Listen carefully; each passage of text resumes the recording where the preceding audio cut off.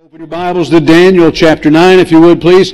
Daniel chapter 9. If you need the notes, hold your hand up. If you only have last week's, you still need this week's, all right? I've revised them a little bit, like I usually do when I've had to cut one short, so make sure you get those.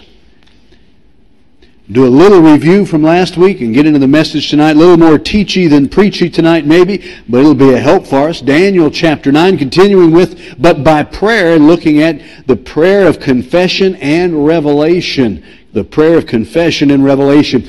One of the things we need to learn from this is to have a better prayer life.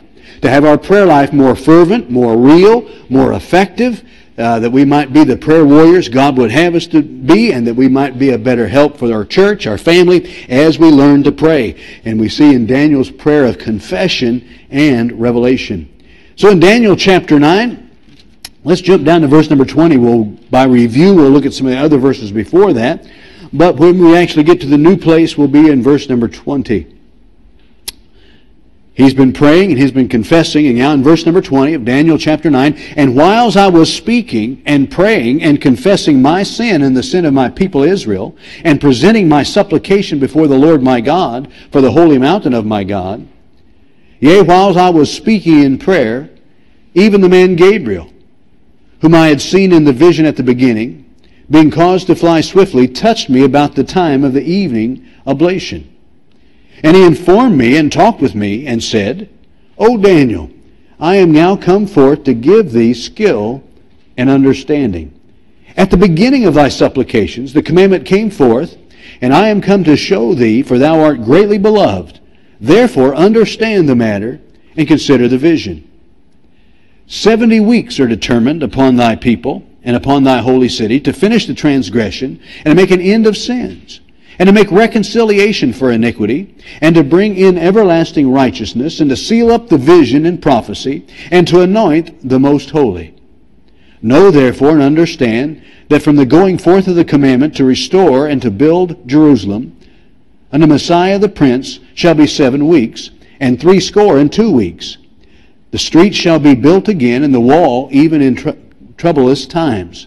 And after 62 weeks shall Messiah be cut off, but not for himself, and the people of the prince that shall come shall destroy the city and the sanctuary, and the end thereof shall be with the flood, and unto the end of the war of desolations be determined. And he shall confirm the covenant with many and for 1 week, and in the midst of the week he shall cause the sacrifice and the oblation to cease, and for the overspreading of abominations he shall make it desolate, even until the consummation, and that determined shall be poured upon the desolate. Father, we ask you to help us tonight. Lord, so much in this passage, so much we can understand, and yet so much we don't understand. But we thank you for the fact that we're going to glean tonight some things that will help us in our prayer life, help us in our faith, that will help us in our look to the future. Lord, understanding that you've got the plan. You've got it in place. It's already determined, and we get to fulfill our role. So, Lord, I pray that you would stir our hearts to better prayer. You would make us a praying church, which means we're praying Christians, that we know how to pray, and our prayers would be fervent, our prayers would be effective. So God, I think of the next generation we see raising up here, should you tarry. The Lord, they would even be impacted. The teenagers would learn how to pray and make it part of their lives. So Holy Spirit, work with us tonight. Help us tonight. Whatever we need tonight, touch our hearts, even as Gabriel touched Daniel, that we might know you've met with us, and we'll glean from what this passage teaches to be better for you. In Jesus' name we pray. Amen. Thank you. You may be seated. All right, again, we're starting out with somewhat of a review from the previous weeks, and this is a real danger for me. I like to go back and re-preach it, all right, because I know you've forgotten. I know we need it again. But I'm just going to review to get the running start for maybe some folks that were not here. We're looking at the prayer of confession and revelation. And so we saw, first of all, the order of repentance and revelation. The order of repentance and revelation. There was repentance and then the revelation. We saw that in chapter 8 and in this chapter 9 and in verse number 13.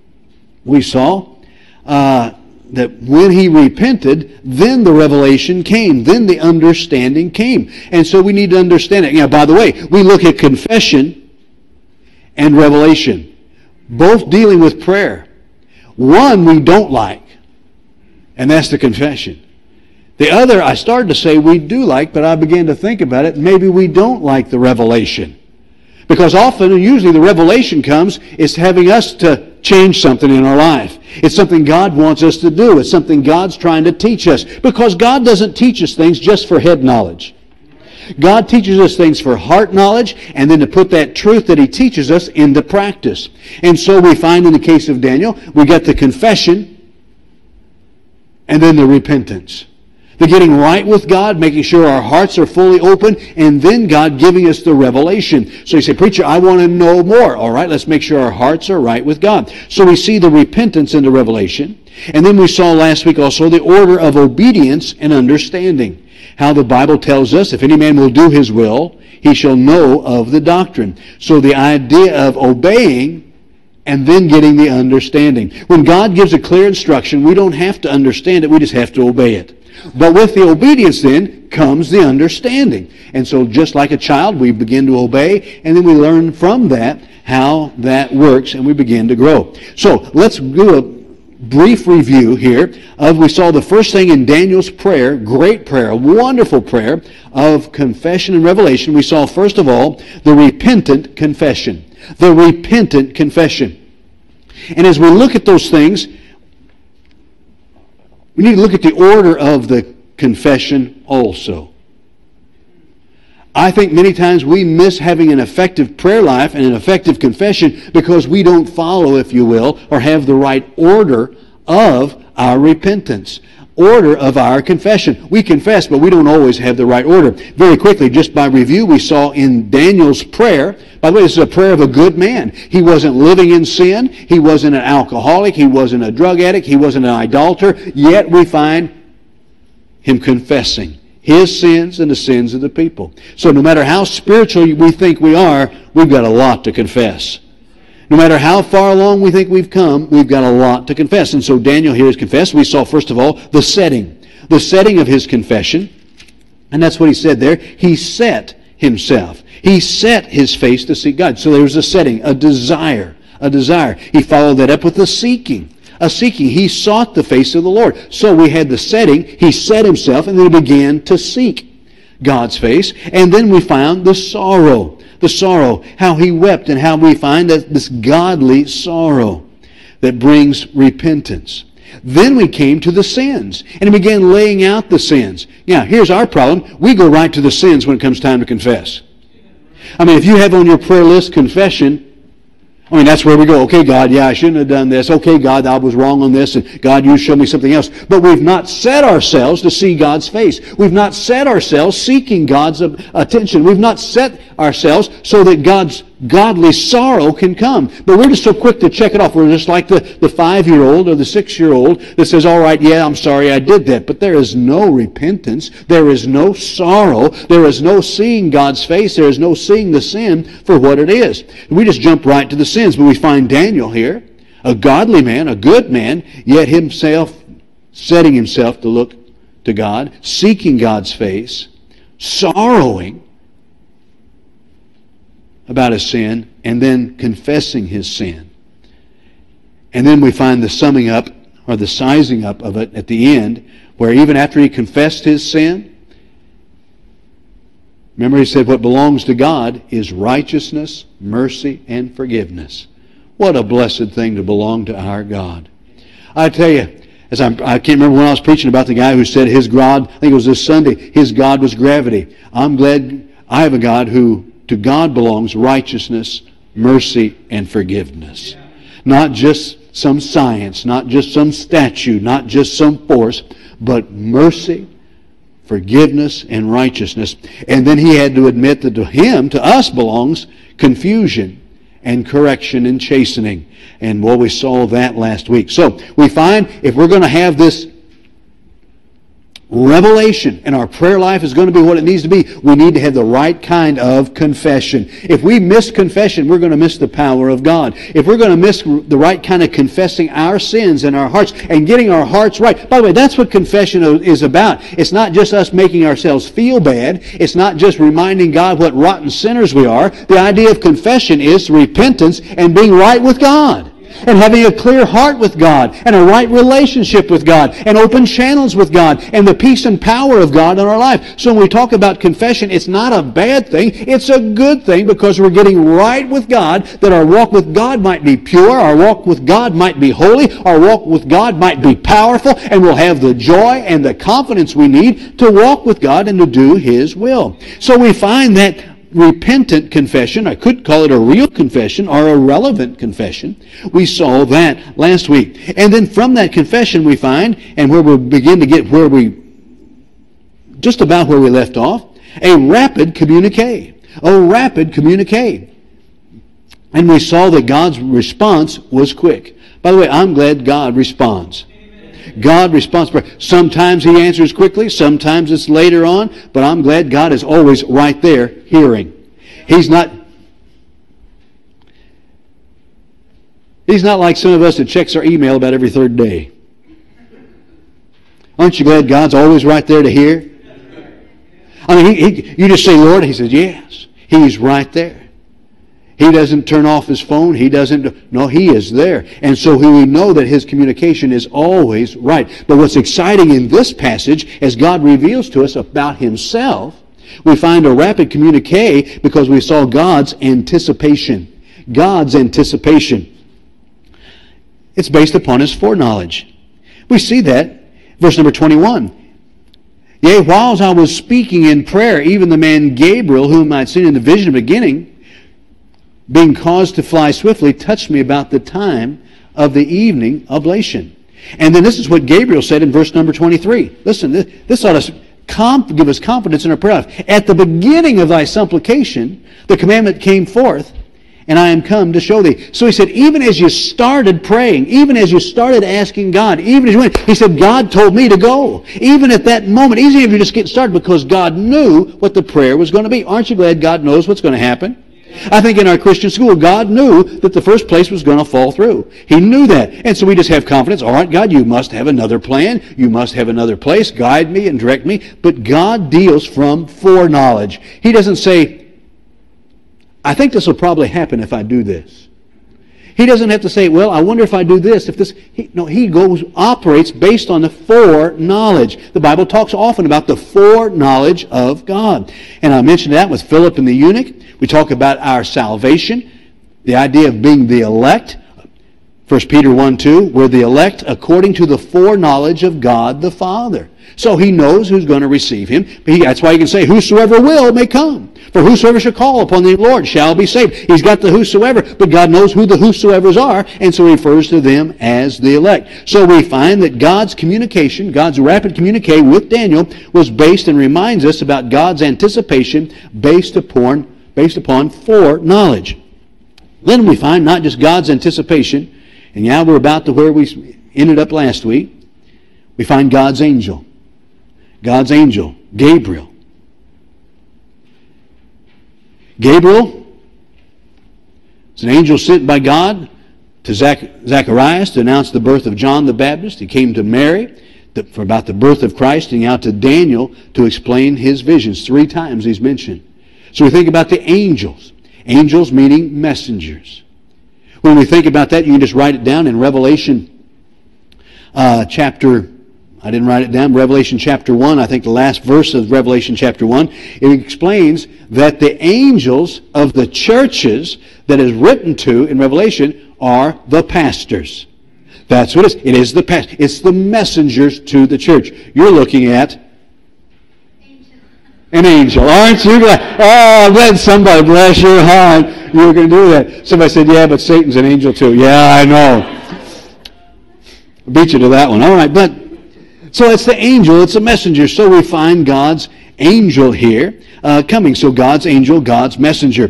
Then in verse number 22, we find God's anointing. And here we're slowing down. This is where we find. So in his rapid communique, he came based upon his answer, based upon his anticipation, the foreknowledge of God. He knew what was going to happen. He sent his messenger, his angel. But we find God's anointing in his response. Notice in verse 22. And he informed me and talked with me and said, O Daniel, I am now come forth to give thee skill and understanding. He said, I got something to give to you. God has sent me in response to your prayer, in response to your supplication, to give you skill and understanding. We need the anointing of God, skill and understanding in our ministries, in our parenting, and in every work we do for God. We need skill and understanding. We need to. See, he said, I came here to give it to you. In other words, he said, Daniel, you don't have it unless I give it to you. You don't have it unless God gives it to you. You don't have it like you ought to have. You don't have it like you need to have. And that's why God sent me to give it to you, a special anointing. Daniel was a wise man. Daniel was a smart man. He was very intelligent. We could go back and look at the things we studied earlier. But the idea is, he's very wise, he's very smart. But he said, God's got something special. You need this skill and understanding. We need God's skill and understanding. We need God's gifts. We need God's power. We need God's anointing. You say, preacher, where does that come from? The Holy Spirit. That comes from the Holy Spirit. 1 Corinthians 2:13. And it says, which things also we speak, not in the words with man's wisdom teaches. Aren't you glad we got something besides man's wisdom? Aren't you glad we got something besides college's wisdom? Aren't you glad we got something besides political wisdom? We got something beyond the wisdom of man, which is not wisdom. Which things we also we speak, not in the words which man's wisdom teaches, but which the Holy Ghost teaches, comparing spiritual things with spiritual. So it's vital that we have the Holy Spirit in our lives to give us that understanding, to give us that teaching, to give us that skill and understanding, to communicate what God wants us to communicate and to know what God wants us to know. Where does it come from, class? The Holy Spirit. Where does it come from? The Holy Spirit teaches us those things. The Spirit of man teaches us the Spirit of man. I mean, we can understand humanity. We can understand man's thinking and carnal thinking. We've got that because we're the spirit of man. That's why a lost man can talk about finances. That's why a lost man can talk about the things of the world. But to understand the things of God, to understand the things of Christ and the spiritual aspects of the world, we have to have that Holy Spirit. That's why it's important we do not grieve the Holy Spirit. And we don't quench the Holy Spirit. By living in sin, we quench and grieve the Holy Spirit, and we're not able to hear our teacher communicate to us. So we find God's anointing. He gives that skill and understanding. But again, this comes after the confession. This comes after getting right. God knowing the desire, not knowing the thought, He sent Him. He said, yeah, I'm here to give you that skill and understanding. So in our prayer life, it wouldn't be wrong to ask God to give you the understanding. It wouldn't be wrong to say, Holy Spirit, give me the understanding. Teach me what man can't teach me. What my mind can't do it by itself. Give me that understanding. And so we find Daniel who did not understand. Remember, he had the visions, but it made him even sick because he said, I just can't understand. He said, I see it, and it's been tried to explain to me. He says, but I just can't get it. And so now God, in prayer, in response to Daniel's prayer of confessing, he said, I must not be getting it because there's sin of Israel. And as he prayed and he confessed, God sent the answer. So we need that anointing. You pray for me. I'll pray for you that we have the anointing of the Holy Spirit on our lives for skill and understanding. Not for mumbling in some unknown languages, some mumbo-jumbo, that we can have the anointing of God to understand God's Word and communicate that effectively to other people and to follow God's instruction. So we've got God's anointing, the giving of skill and understanding. And then we have God's affection. In His communication, in His communique, in His response to a godly man's prayer of confession, a godly man's repentance, we find part of God's response is God's affection. Look at verse 23. At the beginning of thy supplication, the commandment came forth. So you started to pray, the commandment came. He said, I got the word from God to go. And I am come to show thee, for thou art greatly beloved. What a wonderful thought. He said, you are greatly beloved. Therefore, understand the matter and consider the vision. Greatly beloved. Greatly beloved. The word beloved is used 113 times in the Bible. Sometimes talking about people, sometimes talking to people, sometimes God talking, but beloved. Beloved. Not just, but beloved. Song of Solomon 2:16. My beloved is mine, and I am his. He feedeth among the lilies. That idea of beloved. He said, you are greatly beloved. Aren't you glad God loves us? Aren't you glad we talk about ourselves being the beloved? And even as God to us through the apostles' writing talks about dearly beloved, beloved. I'm glad I'm loved. And here's the interesting thing that Daniel's getting this revelation. He says, thou art. He says, for or because. He said, I came to show thee, for thou art greatly beloved. And thinking about Daniel being one of the greatly beloved. Again, God loves us all. And God's not a respecter of persons, but many times I've had to remind us, God can only manifest His love to us based upon many times our own heart and our own actions. He loves us the same. But based upon our love, He can manifest that love in different ways. He can manifest that love. Here He says, you are greatly beloved. And I began thinking about Daniel being the greatly beloved. So let us learn tonight. God loves us. But let's look at Daniel's life very briefly on how we might also be that greatly beloved. That God can manifest that love in the same way. We see, first of all, the character of this beloved. The character of this great beloved. Let's back up. The condition of this great beloved. The condition of this great beloved. He said, you're greatly beloved. Listen up, class. Where was Daniel? In captivity. We just saw just over in the beginning of chapter 9, he's just now understanding we're at the end of the trip. We're at the end of this captivity. We're at the end. He said, I studied the books of Jeremiah and the preaching of Jeremiah, and from that I learned, wow, I know why we're in captivity. I know why we've been taken captive. I know why my parents were probably killed and I was drug in as a slave. He said, we're nearing the end of that. So he was in captivity. He's in captivity as a slave, and yet he is greatly beloved. Don't think God doesn't love you because you're in captivity. Don't think God doesn't love you because you got some trials. Don't think God doesn't say, that's my dearly beloved. See, we got the idea, if I'm dearly beloved, then everything's going to be smooth. If I'm dearly beloved, I won't have any financial problems. If I'm dearly beloved, all my health is going to be great. That's not Bible.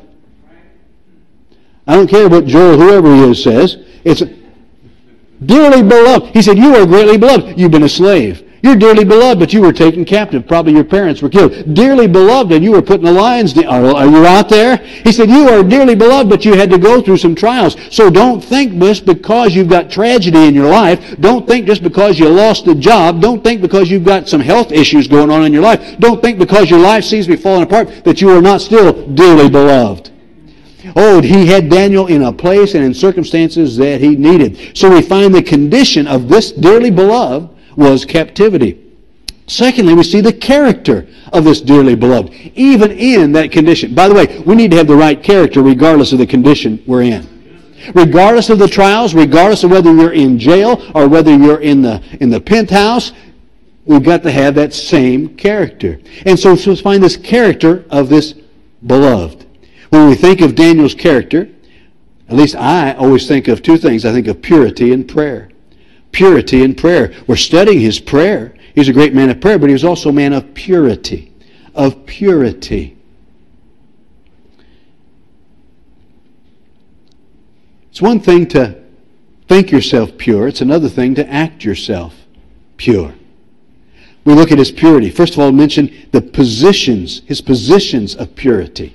His positions of purity. We won't take the time because it's already getting late, but the position of his purity. In other words, he knew his position in the area of purity. He knew it. Remember back in the first part of Daniel, when he was taken captive, he says he had purposed in his heart he would not defile himself with the king's meat. He knew his position. He said, I'm not going to do it. I know where the line is. I know where the boundary is. I've made up my mind. He said, no, this is not right. I'm not going to cross that line. I will not defile myself with the king's meat or his wine. I will not do it. I've been taught it's God's commandment for me. It's my instruction. I will not do it. He knew his position in purity. He drew the line. He had what we might call today standards. He had some standards in his life and said, I'm not going to cross that line. So we have to ask ourselves, do I know where my position in purity is? We often will talk about it, but do we have the line? Do we have that barrier? Say, no, I will not cross it. I know my position. Or we say, I know what my position should be. Or we say, no, it's that position. We've talked about it before, about our standards in our life. We know the sin line is probably not the best place to draw your standard.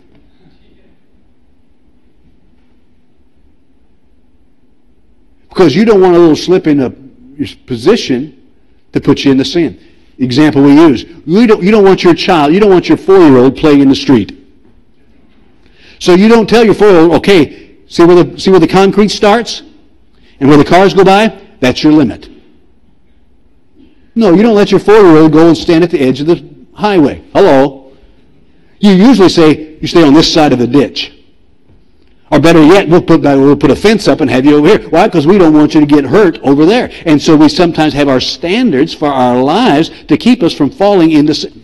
Don't look at me like that. That's exactly what we do with the kids. But Daniel had a position of purity. He said, I'm not going to cross that line. I'm not going to go there. I will not eat that meat. So in his character of this greatly beloved, we find he knew where his standards were.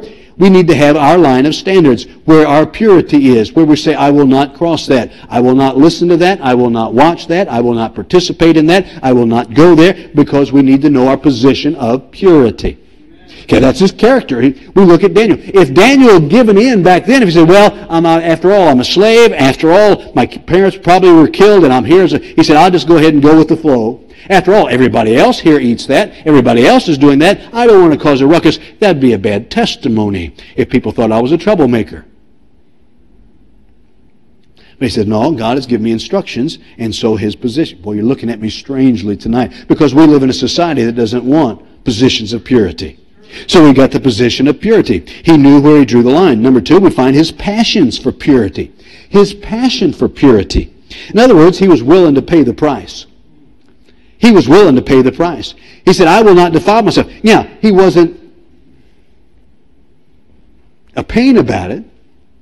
He did go up to the eunuch, the guy in charge of him, and says, let's talk.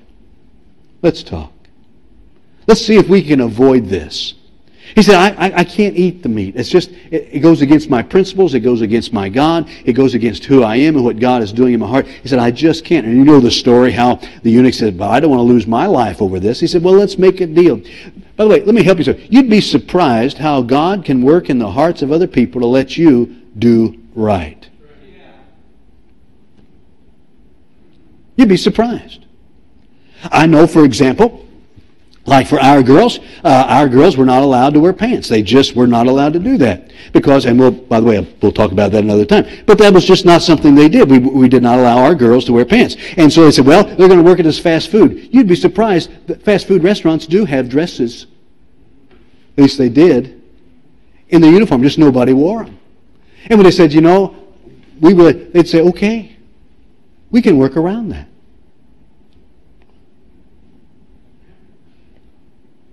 Daniel went to the king's eunuch and says, I can't eat the meat. He said, let's work around that. But if the king's servant had said, no, Daniel wouldn't have eaten the meat. I'm convinced of that. Boy, it's real quiet in here. Smile at me tonight, will you? All right, good. He had his passions for his purity. He said, well, I want to be beloved. Daniel was a wonderful man of being beloved, but he had some character about his purity. He had some passions for it. In his prayer life, he said, I'm not going to give up my prayer life. He said, my prayer life is vital to me. My prayer life is part of my purity as I pray to God. And he opened up the windows, even though it meant him being thrown in the lion's den, which meant it may have cost him his life. But he said, I've got that passions for purity. That's his character. You look at Daniel. Daniel had character about his purity. He had a passion for his purity. He was not going to give in. He was willing to pay the price. Then very quickly, his perfection. Not just his purity, but his perfection. His perfection. We find he was a man of character. We find there, and it says in Daniel chapter 6, verse number 4, remember they got jealous over him because he was placed in a top position. And the presidents and the princes sought to find occasion against Daniel concerning the kingdom. They said, we're going to dig up some dirt on this guy. By the way, most people don't have to dig very deep to find dirt on most of us. They said, we're going to find some dirt on this guy. We're going to dig. We're going to find something about him regarding his job, regarding the king. We're going to find some email where he complained about the king. We're going to find some meeting where he met with somebody who's not the king's friend. We're going to find something. They were going to find some dirt on this guy. But they could find none occasion nor fault. For as much as he was faithful, neither was there any error or fault found in him. So we find in his character, we see his purity and his perfection. They said the only way we're going to find fault with this guy is when he follows God instead of the king. So in his workplace, in the world, he had good reputation, good character. In other words, he was honest, his effort was right, his dedication was right in the world. Wow. Greatly beloved. God loves us all. But here he referred to him as greatly beloved. And again, he was able to manifest that love because of this man we see of his character. Now, the condition was he was in captivity. But he still had the character.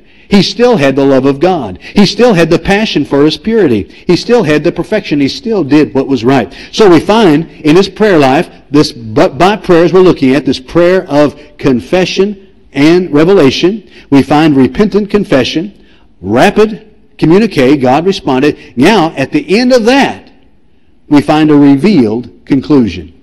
A revealed conclusion. And this is where most folks get excited. They like revelation. They like looking at the end and trying to figure out what's happening. But God then revealed some new stuff to him. After he confessed, after he got right with God, after his heart was open and receptive, and he said, I'm going to give you the skill and understanding. Consider this vision. He revealed the conclusion. Aren't you glad God knows what's going to happen? God knows what's going to happen. So tonight in this last little portion, it's not going to be so much a lesson, but an explanation about the 70 weeks and about the end time. We'll have to come back when I preach through Revelation again or through Daniel, but we're looking at. So let's look at the endings. The endings. He revealed the endings to him. He showed him what the end was going to look like. You know, we're just closer to the end than Daniel was, but we've got the same end. So look, if you would, the endings. Verse 24 of Daniel chapter 9. Are you with me tonight? Oh, I hope so. Here we are looking at the end. God reveals the end to him. It says, 70 weeks are determined upon thy people and upon thy holy city to finish the transgression, to make an end of sin, and to make reconciliation for iniquity, and to bring in everlasting righteousness, and to seal up the vision and prophecy, to anoint the Most High. Now, we see the endings.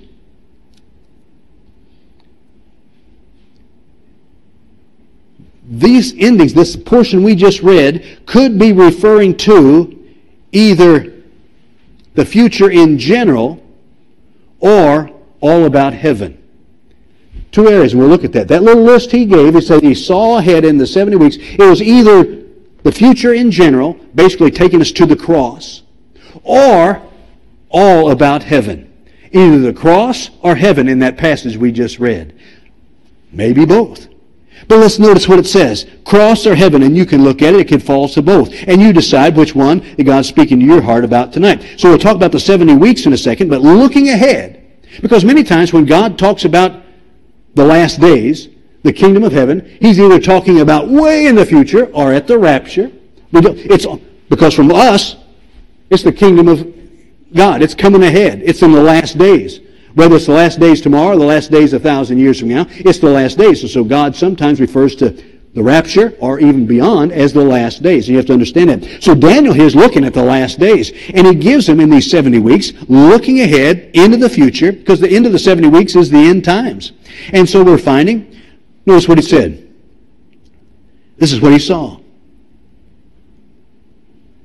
To finish the transgression and to make an end of sins. That happened at the cross. To finish the transgression, to make an end of sins. Aren't you glad the payment for sin was taken care of on the cross? Oh, what a wonderful thing. He's looking ahead. He said, listen, at the end times, looking ahead of these 70 weeks, he said, looking ahead to this future, there's going to be an end of sin, an end of transgression. We're going to finish the transgression and make an end of sin. The judgment on sin, the punishment of sin, victory over sin. Amen. The Bible says we don't have to sin anymore. We don't have to give in to sin anymore because this old man was crucified on the cross. So it could be the cross. Or it could be just heaven. Aren't you glad in heaven it's the end of sin? Aren't you glad at the end of heaven there's no more sin? In heaven there's no more transgression. It's the finish. It's over. And if you want to just write it down, Revelation 21:4 and Revelation 22:3, all the no mores, no more iniquity, no more sin. Boy, in heaven there's not going to be any more sin. It's the end of transgression. It's the end of sin. It's all over. But also at the cross, which we'll see, he's going to talk about in a second, at the cross of Calvary was the end of sin and the end of transgression. But he sees ahead the end. Whether it be the cross, whether it be in heaven, I see it in both places.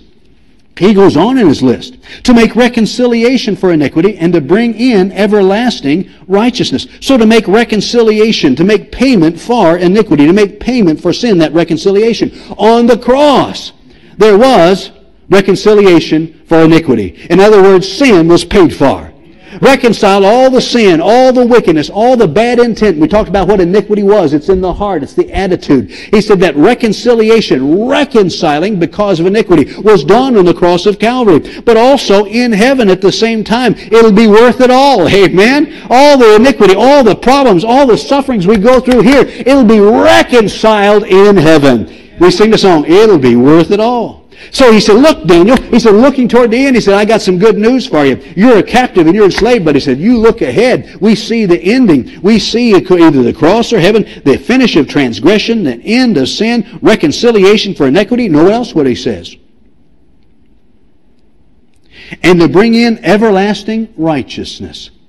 Oh, I'm glad we have at the cross the righteousness of Jesus Christ on our account forever.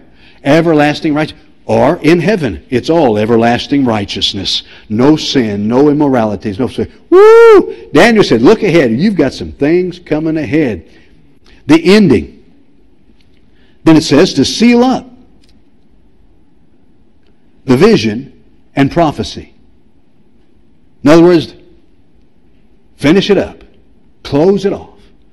Boy, the cross closed up the prophecy of the coming Lamb. He closed it up. There it was. Jesus said, it is almost finished.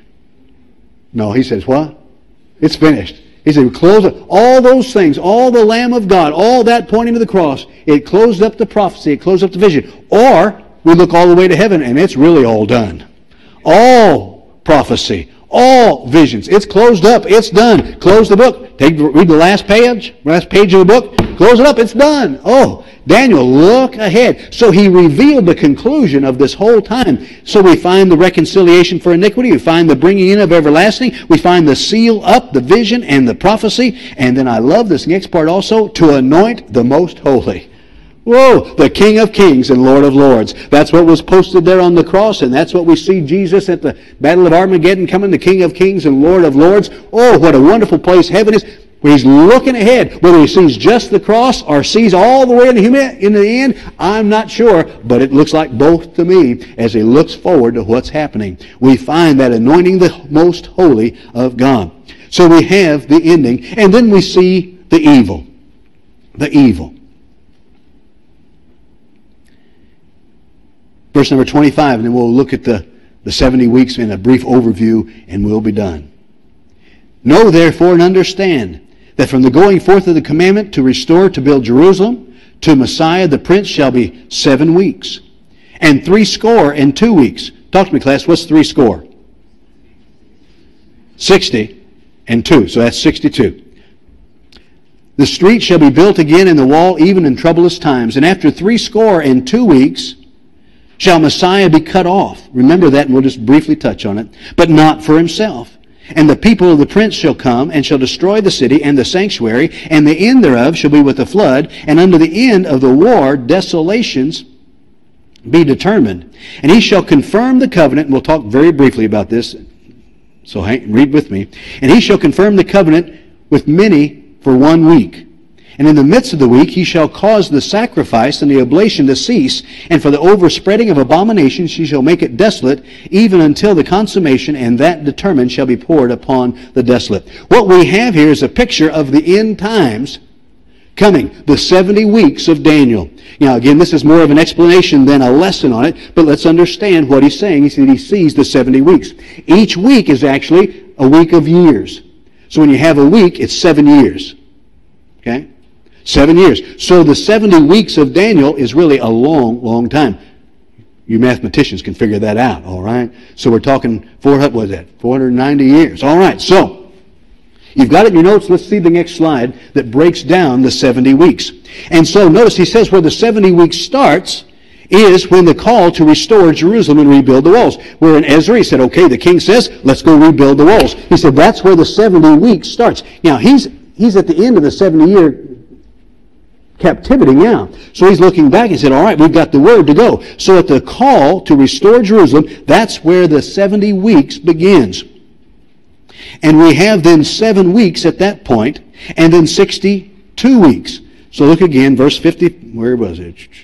Verse 26, or verse 25. Knowing therefore and understand that from the going forth of the commandment to restore, to build Jerusalem, unto the Messiah, the Prince, to Jesus Christ, shall be 7 weeks and 62 weeks. So, 62 weeks and 7 weeks, how many weeks? 69 weeks. Okay, so we have 69 weeks from the word to go out to restore Jerusalem. When he sends Ezra, he said, okay, go and rebuild the walls and rebuild the temple until the Messiah.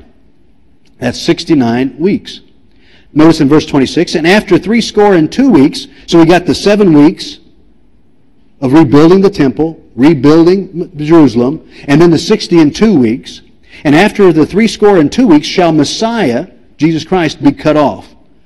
What do you think Messiah being cut off means? Crucifixion. Messiah is cut off. He's dead. He's crucified. So we've got, at the end of the 62 or the 69 weeks, we've got the 7 weeks, then the 62, which gives us the 69, shall Messiah be cut off, but not for himself. Aren't you glad he wasn't cut off for himself? He was cut off for us. He was crucified for us. And so we've got that, and then the cross. Then we have what we call the church age. There's a break. We are waiting for the 70th week. There is a break here. We're still waiting for that last week. Week meaning 7 years. The tribulation. We're in a break time right now between the cutting off the Messiah and the beginning of the 70th week. Again, we'll come back sometime and study that with all the verses, but so we have the church age. Right now, we're waiting for the 70th week to begin. So we're here, after the cutting off the Messiah, we're waiting. We're in the age of grace, if you will. We're in the church age, waiting for that last week. And so since the death and burial and resurrection of Jesus Christ, we're in a pause. There's a pause between the 69 weeks and the 70th week, which is the week of the tribulation. And right now we have what we're experiencing, the grace of God, the patience of God, waiting on Him to bring that last week. People are being saved. We've got the church age. The last week, the 70th week, begins with the rapture of the church. That's when it begins, when the tribulation begins. That last week, and he talks about that here and in Revelation. And so we have the rapture, and that begins the 70th week, or the time of the tribulation. 7 years of the tribulation. And he speaks in that. He said the Antichrist, and I think I've got the verse in there for you. If not, write it down. 2 Thessalonians 2, verses 3 through 7. 2 Thessalonians 2, 3 through 7. The Antichrist makes a deal with the Jews and makes the Jews very happy. And they rebuild the temple and start the oblations again. They start the evening sacrifices. They do all that. So he makes a big deal with them. But at the middle of the week, halfway through the week, in other words, 3.5 years into the tribulation, he sets himself up inside as God. He stops it. He makes himself as God. He makes himself as the one to worship, and he stops the abominations. And then the next 3.5 years of the tribulation becomes real bloody and bad. So we have the 70th year, the week of the tribulation. Halfway through is, as he mentions here, the abomination of desolation. What Jesus said in Matthew 24 about the abomination of desolation, it's when the Antichrist comes in and says, enough. I said, I know we made a deal, but I'm breaking the deal. I know we had a deal, but Jews, guess what? He says, we're not going. And the Jews then rebel against him as he sets himself up as God inside the temple that's been rebuilt. And then we've got the last part. And then we have the return of Christ at the end of the tribulation, where He comes back and we come back with Him, the Battle of Armageddon, and the millennial reign begins. So when you read about this week of 70 weeks, He said, Daniel, let me show you the end. He says, you got 7 weeks, starting with the return to go to Jerusalem to rebuild it. He said, then at the end of that, we got 62 weeks till the Messiah is cut off. But not for Himself, but for us. He says, and then we got the 70th week coming up, but there is that break, the 70th week, where the wicked one, the prince of the people, will set himself up, make a deal with the Jews, and halfway through that week, in other words, 3.5 years into the 7 years, the desolation will come, the abomination will come, and will go. So when people talk about the 70th week, that we're still waiting for the 70th week to start. The 70th week starts when the rapture occurs and the tribulation begins. So He looked ahead and He showed him the end. Aren't you glad God's in control? Amen. Oh my, so much. But the Messiah will be cut off, but not for Himself. Then for who? For us. For us. So tonight, if we look at Daniel's prayer, but by prayer, an amazing prayer of confession. Again, he started confessing because he says, I don't understand. I don't understand what you're trying to show me, God. Make my heart right so I can understand. And as he began to pray and confessed his sins and the sins of the people, and his heart got, as soon as he started confessing, God said, all right, Gabriel, go, and give him the skill and knowledge he needs to consider this vision I'm getting ready to show him. He said, look ahead, 70 weeks, all the way to the end. So, how's our prayer life? We getting any revelations? By the way, you're not going to get something new that's contrary to the Bible, but God will reveal some Bible stuff to you. God will reveal some direction to you when our hearts are right. How's our prayer life? How's our obedience for understanding? How's our joy on being the beloved? And how's the peace we have as we look forward? The day's coming. The rapture could occur tonight. That last week could start tonight. Let's be living for Him. Let's be living so that all may know. Let's bow our heads, please.